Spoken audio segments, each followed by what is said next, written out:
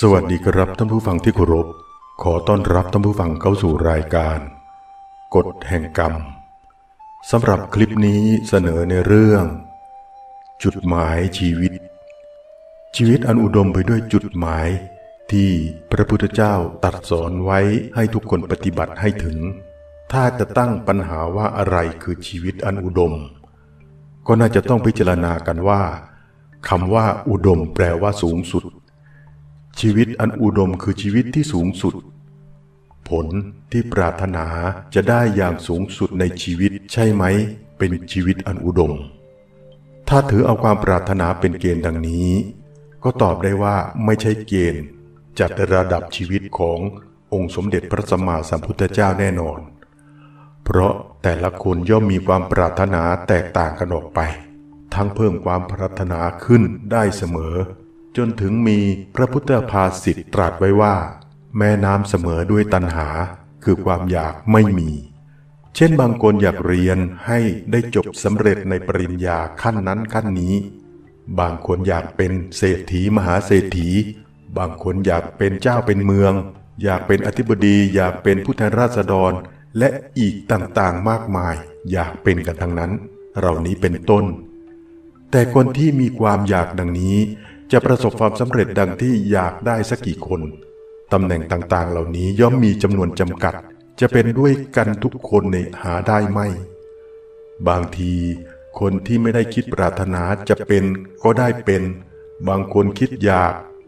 และขวนขวายต่างๆมากมายก็ไม่ได้เป็น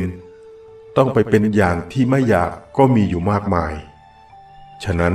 ผลที่ได้ด้วยความอยากอันเป็นตัณหานั้นจึงไม่ใช่เป็นเกณฑ์จัดว่าเป็นชีวิตอันสูงสุดเช่นว่าเมื่อได้เป็นอย่างนั้นๆแล้วก็เป็นอันได้ถึงขีดชีวิตอันอุดมในทางโลกอาจจะเข้าใจกันเช่นนั้นเช่นที่พูดว่ากำลังรุ่งเรืองหมายถึงอยู่ในตำแหน่งสูงมีทรัพย์มีบริวารมากก็ว่าชีวิตนั้นขึ้นถึงขีดสูงแต่ละคนย่อมมีขีดสูงสุดต่างกันขีดสูงสุดผู้ใดก็เป็นชีวิตอันอุดมของผู้นั้นแต่ความขึ้นถึงขีดสูงสุดของชีวิตแบบนั้นตามสายตาของท่านผู้รู้ย่อมว่าเป็นเหมือนอย่างความขึ้นของพลุสัญญาณหรือความขึ้นของปลอดคนเป็นไข้คือเป็นเพียงชั่วครั้งชั่วคราวบางทีในขณะที่ชะตาชีวิตขึ้นสูงนั้นกลับมีชีวิตไม่เป็นสุขต้องเป็นทุกข์มากเสียอีกด้วยซ้ำไปบางคนอาจจะไม่ต้องการตำแหน่งอะไรสูงนักแต่อยากเรียนให้รู้มากๆให้สำเร็จชั้นสูงสิ่งอื่นๆไม่สำคัญแต่ความมีวิชาสูงในทางโลกจะหมายความว่ามีชีวิตสูงขึ้นด้วยหรือไม่อันวิชาย่อมเป็นปัจจัยอุดมหนุนชีวิตขึ้นอย่างหนึ่งแต่จะต้องมีปัจจัยอื่นร่วมสนับสนุนอีกหลายอย่างดังจะเห็นตัวอย่างคนที่เรียนมามีวิชาสูงแต่รักษาตัวไม่รอดหรือรักษาตัวให้ดีตามสมควรไม่ได้ทั้งไม่ได้รับความนับถือจากคนทั้งหลายก็มีอยู่ไม่ใช่น้อยเพราะฉะนั้นองค์สมเด็จพระสัมมาสัมพุทธเจ้าพระองค์ตรัสรู้แล้วจึงได้ทรงวางเกณฑ์ของชีวิตไว้ว่าชีวิตมีด้วยกัน3อย่างนั่นก็คือทุชีวิตชั่วร้ายหมายถึงคนที่ใช้ชีวิตทำกรรมชั่วร้ายต่างๆต่อไปคือโมฆะชีวิตเปล่าหมายถึงคนที่ปล่อยให้ชีวิตล่วงไปเปล่าปราศจากประโยชน์และสุดท้ายคือสุชีวิตดีหมายถึงคนที่ใช้ชีวิตประกอบกรรมที่ดีที่ชอบต่างๆแล้วก็ชีวิตดีนี้นี่เองเมื่อมีมากๆขึ้นจะกลายเป็นชีวิตอุดมไปในที่สุดได้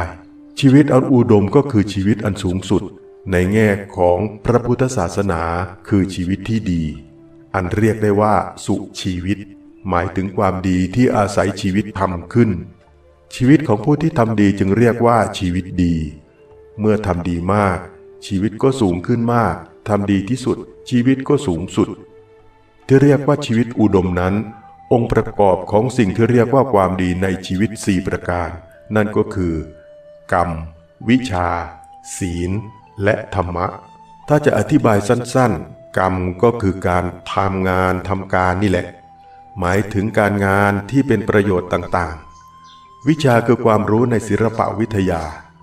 ศีลคือความประพฤติที่ดีและธรรมะก็คือคุณสมบัติที่ดีในจิตใจชีวิตที่ดีจะต้องมีองค์คุณทั้ง4ประการนี้ชีวิตจะสูงขึ้นเพียงไรก็สุดแต่องค์คุณทั้ง4นี้จะสูงขึ้นเท่าไหร่นั่นเองบุคคลในโลกที่คนเป็นอันมากรู้จักเรียกว่าคนที่มีชื่อเสียงลองตรวจดูว่าอะไรทำให้เขาเป็นคนที่สำคัญขึ้นก็จะเห็นได้ว่าข้อแรกก็คือกรรม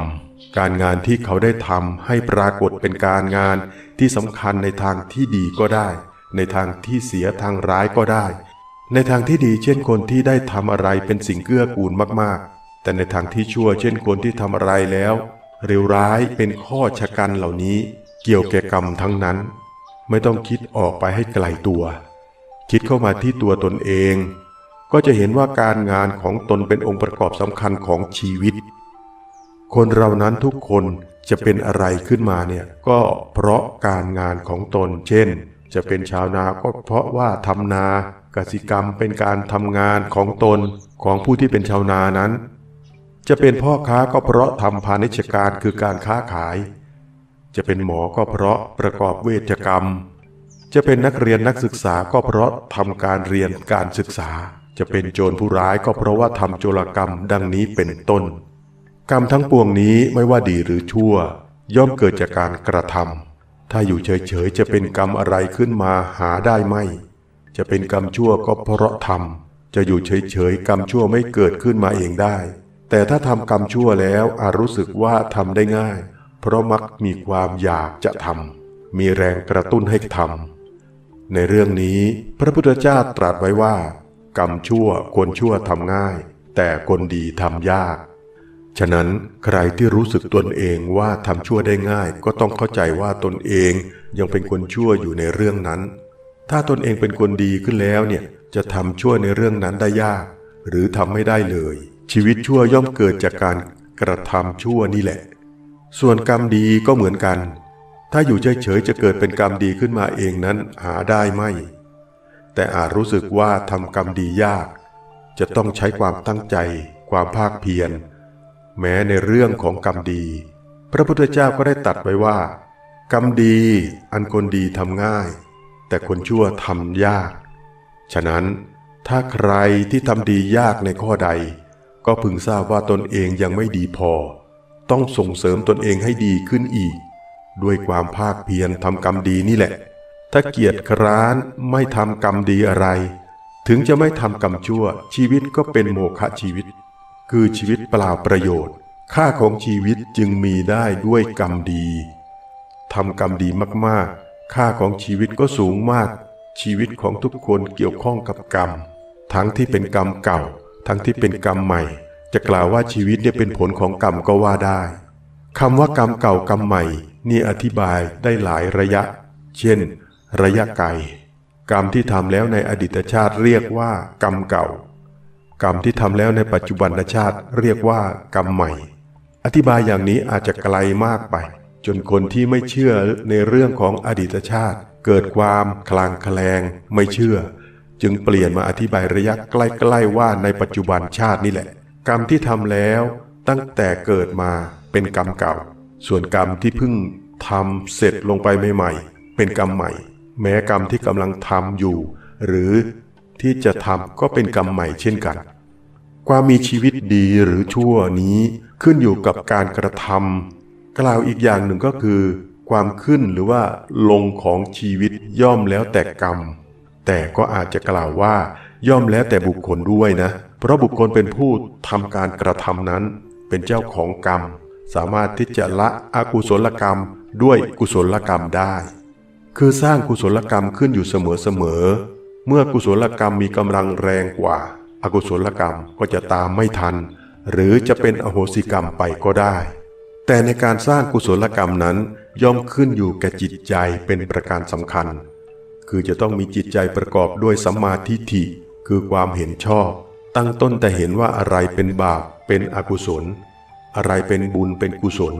ตลอดถึงเห็นในเหตุผลแห่งทุกข์และความดับทุกข์ตามเป็นจริงความเห็นชอบดังนี้ จะมีขึ้นก็ต้องอาศัยวิชาที่แปลว่าความรู้อันคำที่หมายถึงความรู้มีอยู่หลายคำอย่างเช่นวิชาปัญญาญาณเฉพาะคำวิชาเนี่ยหมายถึงความรู้ดังกล่าวก็ได้หมายถึงวิชาที่เรียนรู้ดังที่พูดกันว่าเรียนวิชานั้นวิชานี้ก็ได้ในที่นี้หมายถึงรวมๆกันไปจะเป็นความรู้โดยตรงก็ได้จะเป็นความรู้ที่เรียนดังที่เรียกว่าเรียนวิชาก็ได้เมื่อหมายถึงตัวความรู้โดยตรงก็เป็นอย่างเดียวกับปัญญาวิชาเป็นองค์ประกอบสำคัญแห่งชีวิตอีกข้อหนึ่งและเมื่อพิจารณาดูแล้วจะเห็นว่ากรรมทุกๆอย่างนั้นย่อมต้องอาศัยวิชาถ้าขาดวิชาเสียจะทำกรรมอะไรหาได้ไม่คือจะต้องมีวิชาความรู้จึงจะทำอะไรได้ทุกคนจึงต้องเรียนวิชาสำหรับใช้ในการประกอบกรรมตามที่ประสงค์นั้นเช่นผู้ที่ประสงค์จะประกอบกสิกรรมก็ต้องเรียนวิชาทางกสิกรรมจะประกอบอาชีพทางตุลาการหรือทนายความก็ต้องเรียนวิชากฎหมายดังนี้เป็นต้นนี่เป็นวิชาความรู้โดยทั่วไปวิชาอีกอย่างหนึ่งคือวิชาที่ทำให้เป็นสัมมาทิฏฐิดังกล่าวมาแล้วข้างต้นซึ่งจะเป็นเหตุให้ละอกุศลกรรมด้วยกุศลกรรมและที่จะเป็นเหตุให้ละความทุกข์ที่เกิดขึ้นทางใจได้วิชาละอกุศลกรรมและวิชาละความทุกข์ใจนี้เป็นวิชาสำคัญที่จะต้องเรียนให้รู้และเป็นวิชาของพระสัมมาสัมพุทธเจ้าโดยตรงถึงจะรู้วิชาอื่นท่วมท้นแต่ขาดวิชาหลังนี้ก็จะรักษาตัวรอดได้โดยยากพึ่งผิดที่ชีวิตย่อมมีภัยของชีวิตโดยตรงก็คือกิเลสกล่าวอย่างสามัญก็คือโลภะความอยากได้โทสะความขัดเคืองโมหะความหลงเรียกกันสั้นๆว่าโลภโกรธหลงสำหรับภูมิคฤหัสถ์หมายถึงที่เป็นมูลให้ประพฤติชั่วเรียกว่ากิเลสภัยอกุศลทุจริตบาปกรรมเรียกว่าทุจริตภัยทางดำเนินที่ชั่วประกอบด้วยทุกข์เดือดร้อนเรียกว่าทุกขติภัยทั้งสามนี้เป็นเหตุผลเนื่องกันคือกิเลสเป็นเหตุให้ประกอบทุจริตทุจริตก็ส่งไปสู่ทุกขติภัยเหล่านี้บุคคลนั่นเองก่อขึ้นแก่ตัวตนคือก่อกิเลสขึ้นก่อนแล้วก่อกรรมก่อทุกข์เดือดร้อนทั้งนี้เพราะระลึกแล่นไปผิดจะกล่าวว่าถึงสรณะผิดก็ได้คือถึงกิเลสเป็นสรณะได้แก่ระลึกแล่นไปถึงสิ่งที่เป็นเครื่องก่อโลภโกรธหลงเช่นแก้วแหวนเงินทองลาภยศที่ไม่ควรได้ควรถึงแก่ตัวตนจะกล่าวว่ามีลาภยศเช่นนั้นเป็นสรณะก็ได้ด้วยจำแนกออกเป็นสิ่งและระลึกแล่นไปถึงบุคคลผู้มีโลภโกรธหลงว่าผู้นั้นเป็นอย่างนั้นผู้นี้เป็นอย่างนี้และถือเอาเป็นตัวอย่างถึงกรรมที่เป็นทุจริตเป็นสรณะคือระลึกแล่นไปเพื่อฆ่าสัตว์ตัดชีวิตเพื่อลักขโมยช่อโกงเพื่อประพฤติผิดในทางกามเพื่อพูดเท็จเพื่อดื่มน้ำเมาอันเป็นที่ตั้งแห่งความประมาทหรือระลึกแล่นไปในทางอบายมุขต่างๆเมื่อจิตระลึกแล่นไปเช่นนี้ก็เป็นผู้เข้านั่งใกล้กิเลสทุจริตนั้นๆด้วยจิตก่อนแล้วก็เข้านั่งใกล้ด้วยกายและประพฤติทุจริตนั้นๆทางกายวาจาและใจทางดำเนินของตนจึงเป็นทุกขติตั้งแต่เข้านั่งใกล้กิเลสทุจริตในปัจจุบันนี้ทีเดียวคนเป็นผู้ก่อภัยขึ้นแก่ตัวตนด้วยตนเองเพราะถึงสรณะที่ผิดชนี้และเพราะมีกิเลสกำบังปัญญาอยู่จึงไม่รู้ว่าเป็นภัยส่วนผู้ที่เข้าถึงพระพุทธเจ้าพระธรรมพระสงฆ์เป็นสรณะที่ระลึกแล่นไปของจิตตลอดถึงนำกายเข้านั่งใกล้เป็นอุบาสกอุบาสิกาของพระพุทธเจ้าย่อมเป็นผู้ไม่ก่อภัยเหล่านี้เพราะพระรัตนตรัยเป็นที่ระลึกที่ไม่ก่อภัยทุกอย่างจึงเป็นผู้ละจากภัยได้อันหนึ่งผู้เข้าถึงพระพุทธเจ้าพระธรรมพระสงฆ์เป็นสรณะเข้านั่งใกล้พระรัตนตรัยย่อมเป็นผู้ใคร่ปรารถนาธรรมะที่เรียกว่าธรรมกามบุคคลจึงเป็นผู้พอใจขวนขวายและตั้งใจสดับฟังธรรมะจึงได้ปัญญารู้ธรรมะยิ่งขึ้นโดยลำดับความรู้ธรรมะนั้นกล่าวโดยตรงก็คือรู้สัจจะสภาพที่จริง กล่าวอย่างสามัญก็ได้แก่รู้ว่าอะไรดีมีคุณประโยชน์เป็นบุญเป็นกุศลเป็นทางเจริญอะไรชั่วเป็นโทษไร้ประโยชน์เป็นบาปเป็นอกุศลเป็นทางเสื่อมเสียอะไรเป็นวิธีที่จะหลีกทางเสื่อมเสียนั้นๆดำเนินไปสู่ทางเจริญกล่าวอีกในหนึ่งก็คือว่ารู้อริยสัจแปลว่าของจริงของพระอริยะคือรู้จักทุกข์รู้จักเหตุเกิดทุกข์รู้จักความดับทุกข์รู้จักทางปฏิบัติให้ถึงความดับทุกข์หลักอริยสัจนี้อาจน้อมมาใช้เพื่อแก้ทุกข์ในโลกได้ทั่วไปและเป็นธรรมะที่พระพุทธเจ้าทรงสั่งสอนแก่ผู้ที่ยังเกลือกลั้วอยู่ด้วยความทุกข์และมีความปรารถนาที่จะเปลื้องทุกข์ออกจากตัวตนเพราะหลักอริยสัจเป็นหลักของเหตุผลผลต่างๆนั้นย่อมเกิดแต่เหตุเมื่อจะเปลี่ยนแปลงผลก็ต้องเปลี่ยนแปลงเหตุหรือแก้เหตุด้วยผู้ไม่ต้องการผลอย่างนี้แต่ยังประกอบเหตุเพื่อให้เกิดผลอย่างนั้นอยู่ไม่สามารถจะพ้นจากผลอย่างนั้นได้เช่นกล่าวว่าไม่ต้องการความเสื่อมทรัพย์แต่ก็ดำเนินไปในอบายมุขมีเป็นนักพนันเป็นต้นก็ต้องประสบความเสื่อมทรัพย์อยู่นั่นเองกล่าวได้ว่าไม่ต้องการความวิวาทบาดหมางในระหว่างแต่ยังประพฤติก่อเหตุวิวาทอยู่ก็คงต้องวิวาทกันอยู่นั่นเองกล่าวว่าไม่ต้องการทุกขติแต่ยังประพฤติทุจริตอยู่ก็คงต้องประสบทุกขติอยู่นั่นเองกล่าวว่าไม่อยากแก่เจ็บตายแต่ยังยึดถือแก่เจ็บตายเป็นของเราอยู่ก็ต้องประสบทุกข์เหล่านี้อยู่นั่นเองทุกข์ในข้อหลังนี้พระบรมศาสดาทรงยกแสดงเป็นทุกขสัจในที่ทรงแสดงอริยสัจทั่วไปและทรงยกตัณหาคือความดิ้นรนกระเสือกกระสนของใจเพื่อได้สิ่งที่ชอบเพื่อเป็นนั่นเป็นนี่เพื่อไม่เป็นนั่นเป็นนี่ว่าเป็นเหตุเกิดทุกข์ยกทางมีองค์8มีความเห็นชอบเป็นต้นว่าเป็นทางปฏิบัติให้ถึงความดับทุกข์ความเห็นชอบนั้นก็คือเห็นเหตุผลทั้งสองฝ่ายตามหลักอริยสัจนี้นั่นเองกล่าวโดยย่อเมื่อจะละทุกข์ก็ต้องรู้จักทุกข์และปล่อยทุกข์เสียด้วยปัญญาที่เข้าถึงสัจจะคือความจริงเมื่อละทุกข์ได้ก็ย่อมประสบความสงบสุขได้โดยลำดับ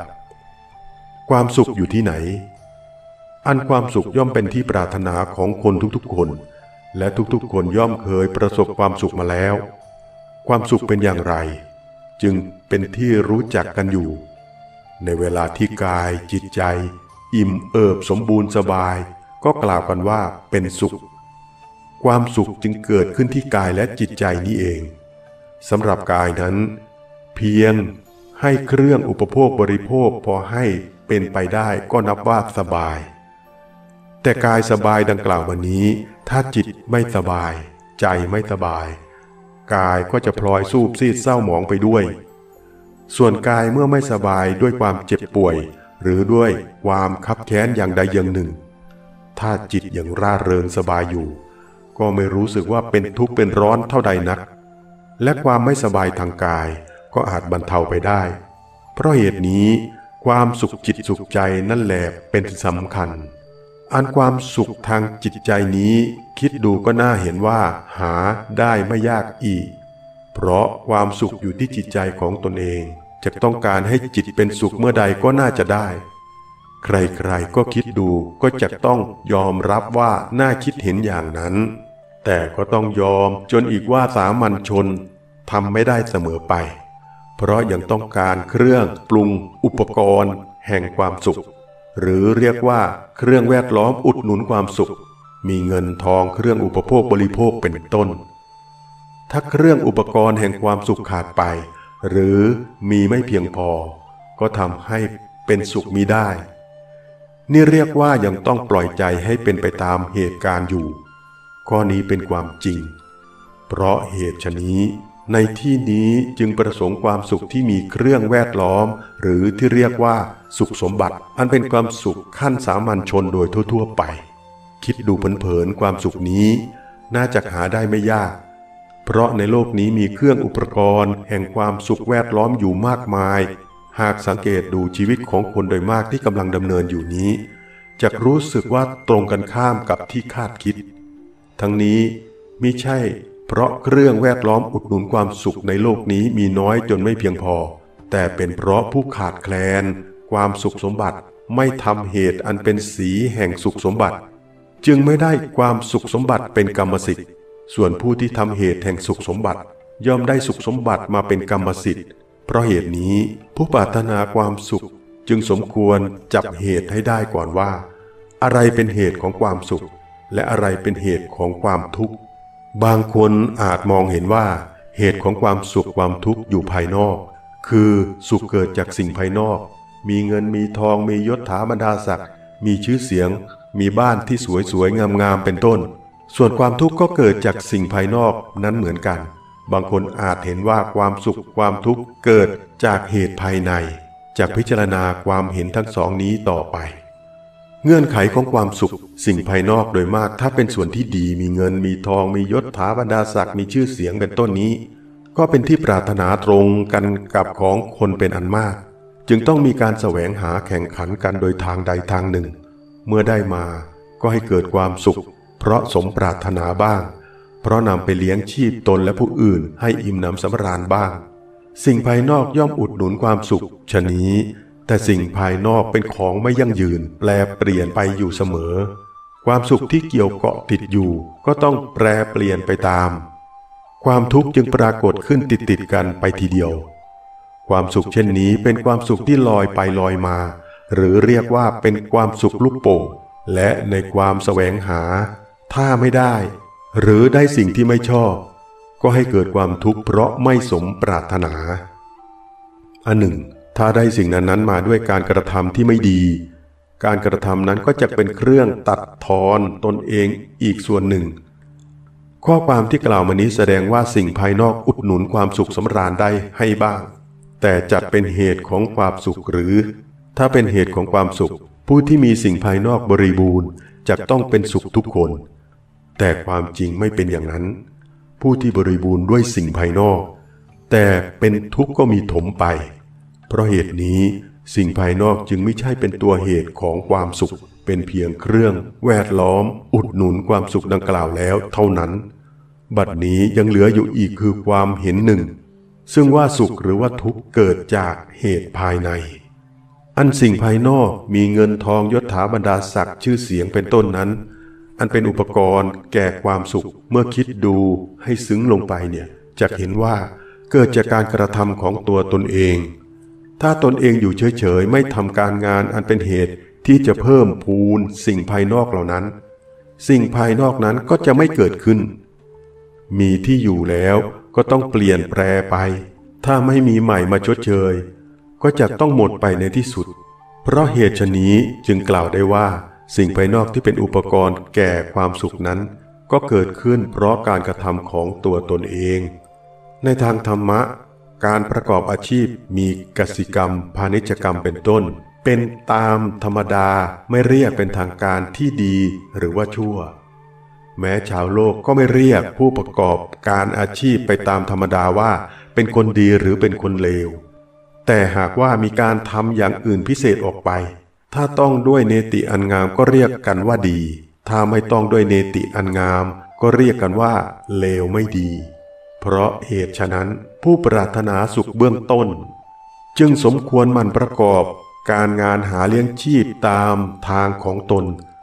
โดยไม่ตัดรอนกันให้เฉื่อยชาเกียจคร้านและแก้ไขในการงานของตนให้ดีขึ้นก็จะไม่ต้องประสบความแร่นแค้นขัดข้องถ้าไม่หมั่นประกอบการงานเกียจคร้านเฉื่อยชา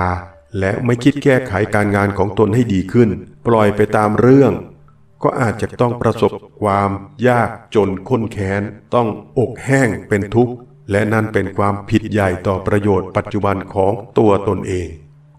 การทำอย่างหนึ่งทางธรรมะเรียกว่าดีเป็นวิถีทางของคนฉลาดและทางโลกยกย่องนับถือว่าดีการทำอย่างนี้เรียกว่าสุจริตแปลว่าประพฤติดีประพฤติดีทางกายเรียกว่ากายสุจริตประพฤติดีทางวาจาเรียกว่าวจีสุจริต ประพฤติดีทางใจเรียกว่ามโนสุจริตกายสุจริตจำแนกเป็น3อย่างก็คือไม่ฆ่าสัตว์ไม่ลักทรัพย์ไม่ประพฤติผิดในทางกามวจีสุจริตจำแนกเป็น4ก็คือไม่พูดปดไม่พูดส่อเสียดไม่พูดคำหยาบไม่พูดเพ้อเจ้อเหลวไหลมโนสุจริตจำแนกเป็น3ก็คือ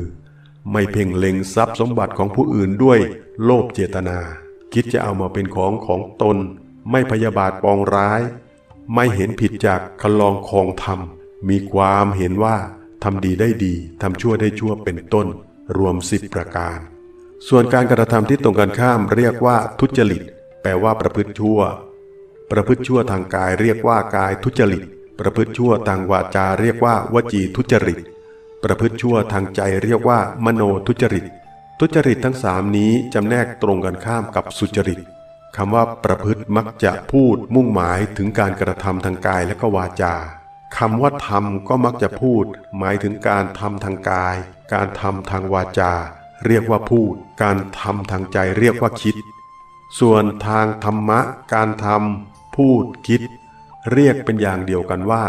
ทำหรือประพฤติและมีคำว่ากายวาจาใจกำกับเพื่อให้รู้ว่าทำหรือประพฤติทางไหนทุจริตทางธรรมะเรียกว่าไม่ดีเป็นวิถีทางของผู้ไม่ฉลาดทางโลกก็เหยียดหยามว่าไม่ดีโดยในนี้จึงเห็นว่าทั้งทางโลกทั้งทางธรรมะนับถือสิทธิของผู้อื่นหรือเรียกว่านับถือขอบเขตแห่งความสงบสุขของผู้อื่นนั่นเองเพราะสุจริตและทุจริตที่จำแนกไว้อย่างละ10ประการนั้นโดยความก็คือไม่ประพฤติละเมิดสิทธิหรือไม่เบียดเบียนความสงบสุขของผู้อื่นและการประพฤติละเมิดสิทธิและความสงบสุขของผู้อื่นนั้นนั่นเองแต่ทางโลก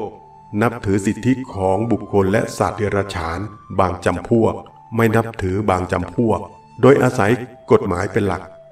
ส่วนทางธรรมะนับถือโดยทั่วไปไม่มีแบ่งแยกยกเว้นเพราะทางธรรมะละเอียดประณีตอันหนึ่งทุจริตอยู่เฉยๆประพฤติไม่ได้ต้องประพฤติด้วยความขวนขวายพยายามจนผิดแผกแปลกไปจากปกติจึงจัดเป็นทุจริตได้ส่วนสุจริตประพฤติได้โดยไม่ต้องลงทุนลงแรงประพฤติไปตามปกติของตนนั่นแหละไม่ต้องตกแต่งเปลี่ยนแปลงก็เป็นสุจริตได้เพราะเหตุนี้เมื่อว่าทางความประพฤติสุจริตจึงประพฤติได้ง่ายกว่าเมื่อเป็นเช่นนี้แล้วเพราะเหตุไรทุจริตจึงเกิดขึ้นได้ข้อนี้เป็นเพราะว่ายังขาดธรรมะในใจเป็นเครื่องเหนี่ยวรั้งความประพฤติจึงเป็นไปตามใจของตนเอง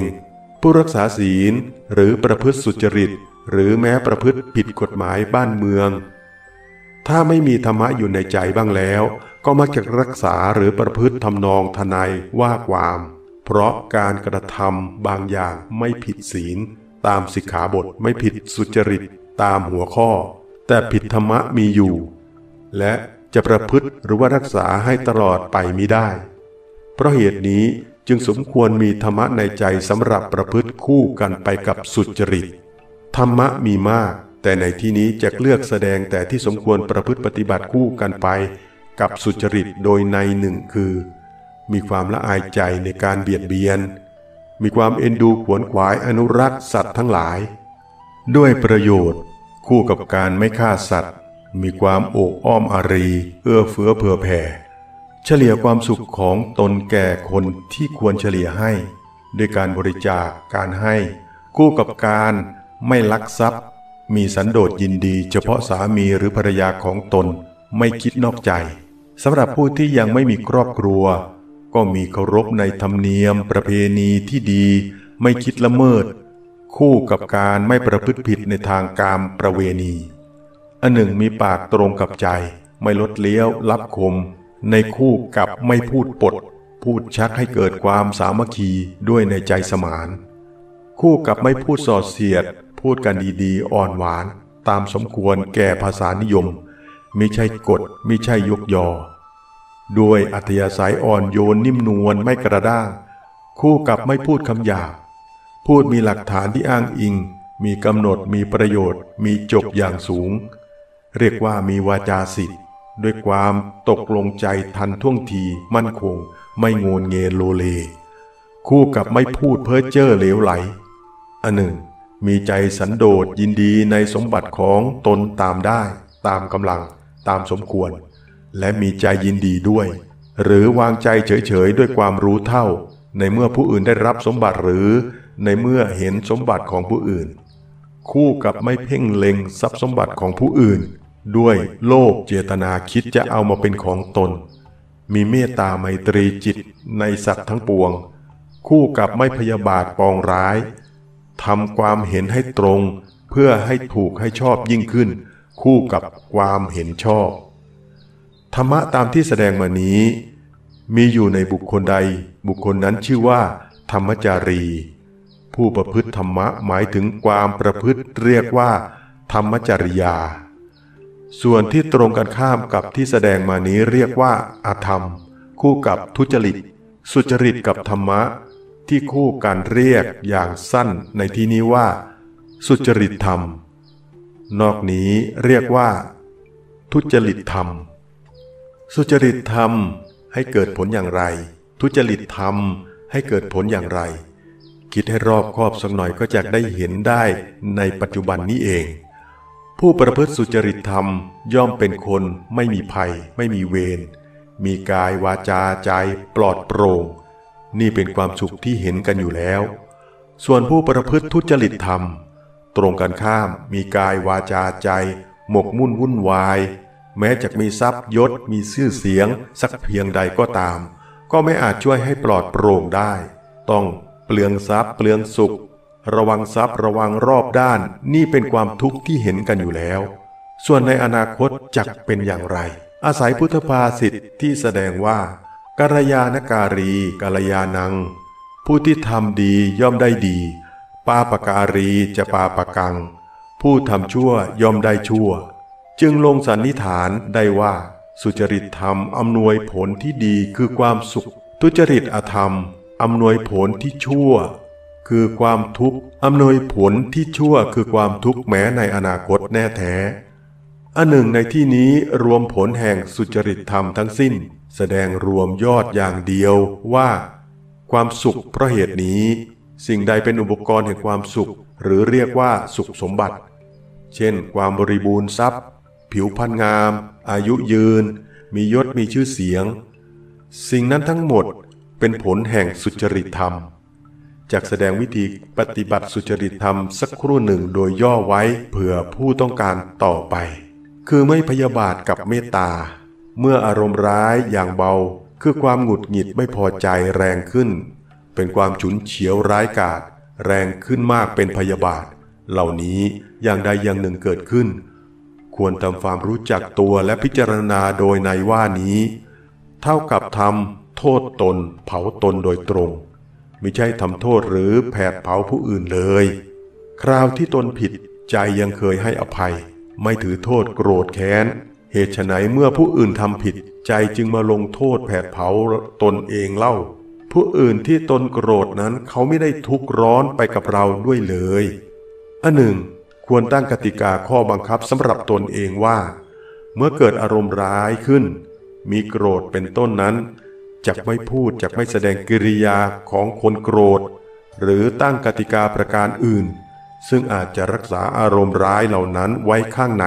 มิให้ออกมาเต้นอยู่ข้างนอกและพยายามดับเสียด้วยอารมณ์เย็นชนิดใดชนิดหนึ่งด้วยการพิจารณาให้แยบคายมิให้ลุกกระพือสุมอกอยู่ได้ผู้ใดให้ธรรมะเป็นทานผู้นั้นชื่อว่าให้พระนิพพานแก่คนทั้งหลายสุดท้ายนี้ขออัญเชิญคุณพระศรีรัตนตรัยอำนวยอวยชัยให้ท่านที่ได้ฟังธรรมะนี้จนจบจงมีความสุขความเจริญในหน้าที่การงานและการดำรงชีวิตอยู่ดีมีโชคด้วยเถิดช่วยกดติดตามและกดแชร์คลิปนี้เพื่อให้เป็นธรรมทานแก่บุคคลที่ท่านรักเคารพนับถือด้วยได้บุญจากการให้สาธุเจริญในบุญขอบพระคุณและสวัสดีครับ